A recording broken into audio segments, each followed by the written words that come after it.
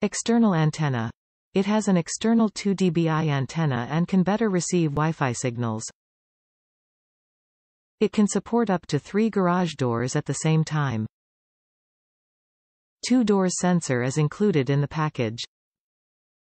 The third door sensor need to be purchased separately, no monthly fee or any other subscription fee. Remote and voice control. You can control your devices hands-free, just give voice commands to turn on, off the connected devices. Compatible with Apple HomeKit, Siri, Amazon Alexa, Google Assistant and CarPlay. Please scroll down and check in the product guides and documents, user manual for more product information. Compatibility check. Please check whether your garage door model is in the compatibility list in product guides and documents user guide. If your garage door needs accessories to solve compatibility issues, please contact us, we can ship you the appropriate accessories to make it work normally. More precise and stable. It comes with a high-sensitivity sensor which monitors the status of garage door more accurate and the signal stays stable. And you can check the garage door open, close operation records through the app. Stay alert by different notification modes such as garage door open, close status, overtime notification and overnight notification to remind you close the garage door.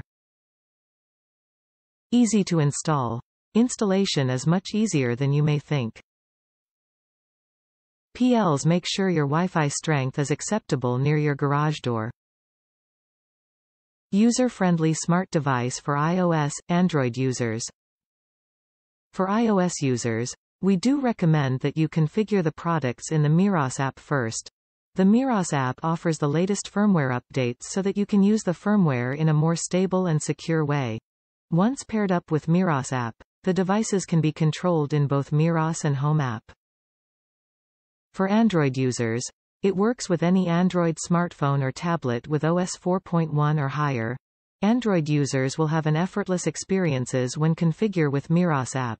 Then skill Miros with your smart speakers as you wish. Wi-Fi request.